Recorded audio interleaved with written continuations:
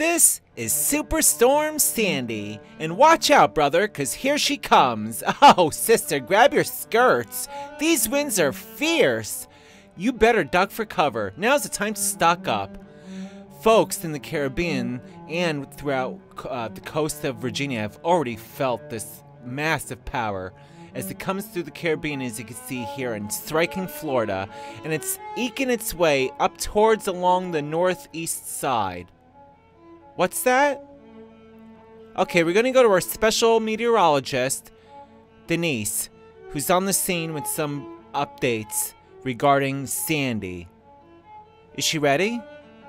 Oh, she's so crazy.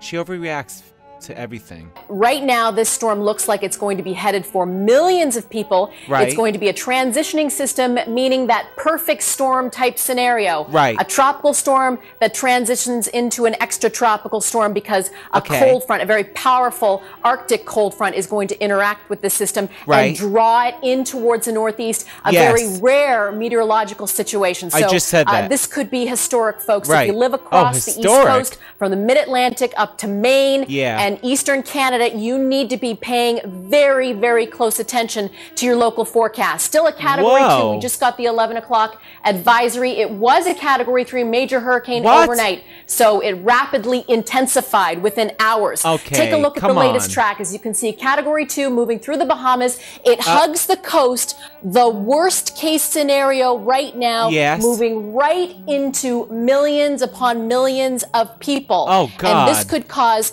extensive, catastrophic damage. I'm not just standing here making this stuff up. I want people to really pay attention to this because, again, this could be worst case scenario. At any rate, we're dealing with high seas, rip currents, beach erosion, coastal flooding, certainly storm surge as this storm moves on shore.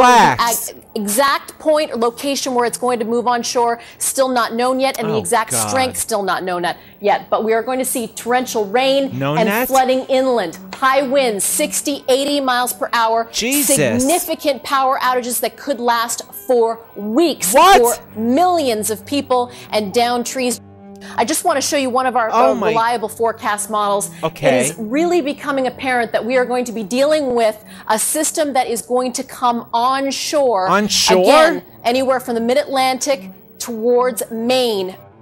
Oh my goodness. People need to be paying attention. We do think that this storm is going to come onshore and it's going to cause a lot of damage. Wow. Okay. Well, thanks for that update.